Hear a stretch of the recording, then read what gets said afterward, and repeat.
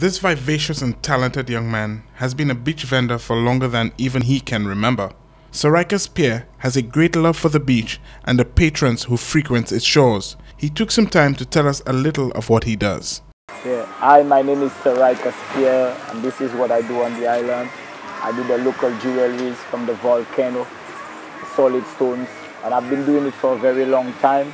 And I choose to come to the beach because I meet nice people, very good people, friendly people, and they welcome to St. Lucia. They love us as well. Well, I've been doing this for 6 years, yeah, which is my job, and I just create my own style, and I end up just, it's just like a creative thing. It's a creation.